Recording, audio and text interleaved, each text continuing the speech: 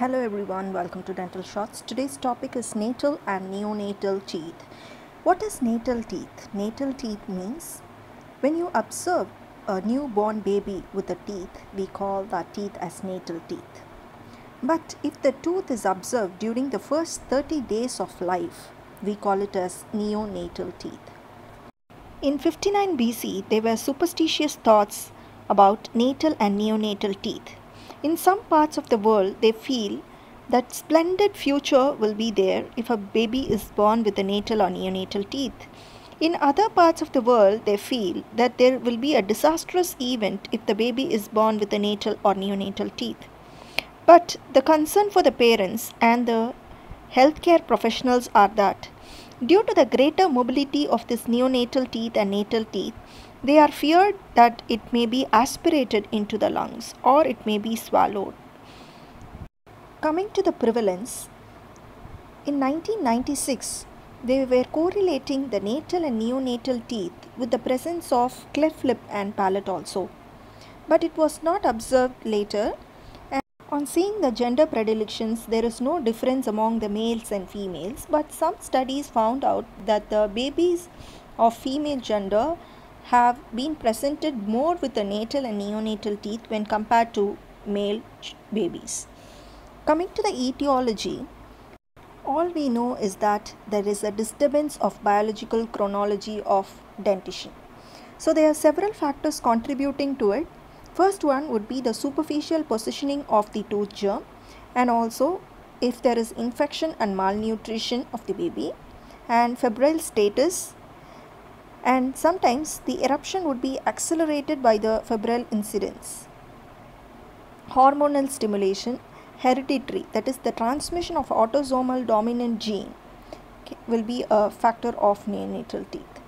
And osteoblastic activity can also be involved in this region due to the remodeling phenomenon. Sometimes hypovitaminosis is also acts as a factor for the presence of natal and neonatal teeth. The clinical characteristics of natal and neonatal teeth. First, shape. Shape would be conical or it may be similar to the normal dentition, that is normal size and shape would be presented. Coming to the color, it would be opaque yellow brownish color. Either the tooth would be mature or it may be immature. The mature tooth have a prognosis which is good, and immature teeth will have a poorer prognosis. They can be classified into 4 categories. First one would be a shell-shaped crown, wherein it will be attached to the gingiva alone and poorly attached to the alveolus. And in this case, there will be absence of root. The second category would be a solid tooth, which is also poorly attached to the alveolus and it is only attached to the gingiva. In this case, there will be no or little root is present. The third category is that the eruption of the incisal margin of the crown through the gingival tissue. Fourth category is the edema of the gingival tissue would be evident with an unerupted but palpable tooth would be evident. Some of the syndromes are connected with this. First one is Hallermann-Streiff syndrome. Second is Ellis-Van Creveld syndrome.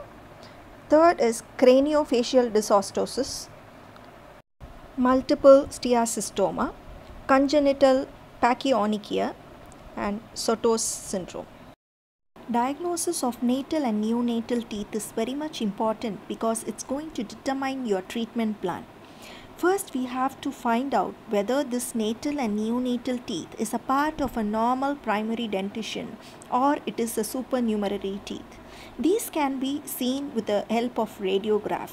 This is so important to find out whether it is a part of a primary tooth or the supernumerary teeth, because if you do an extraction of a normal primary teeth which present as a natal teeth, then in future there will be collapse of the arch which ultimately lead to the loss of space leading to malocclusion.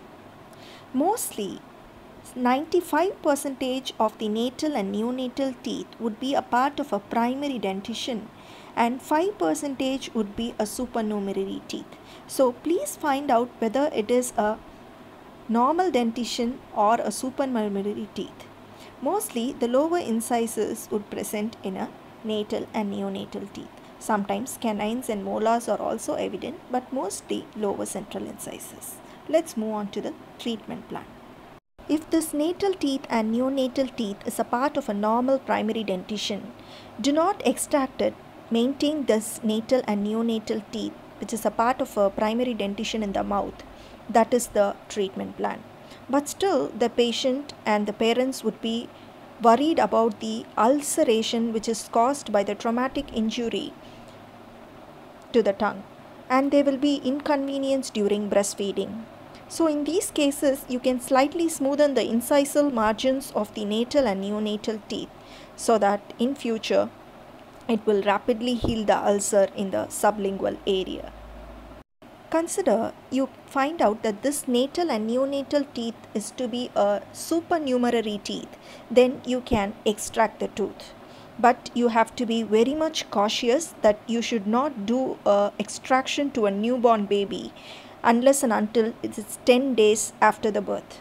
Because if you do within 10 days after the birth, there will be a risk of hemorrhage because the baby doesn't develop a common cell in the intestine, which will be responsible for the production of vitamin K and production of prothrombin for the coagulation to occur.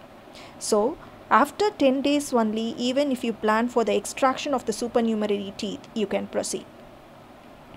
Even after that, you have to check the vitamin K levels in the child, because if it is low, then you have to administer 0.5 milligram to 1 milligram of vitamin K in the intramuscular injection before the extraction to prevent the hemorrhage during extraction.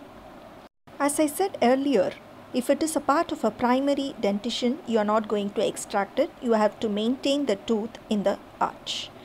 In that case, the major concern is the prevention of dental caries. In that case, you have to control the plaque as well as you can apply periodic fluoride application over the teeth so that you will prevent dental caries, since the natal teeth have a decreased mineralization while formation.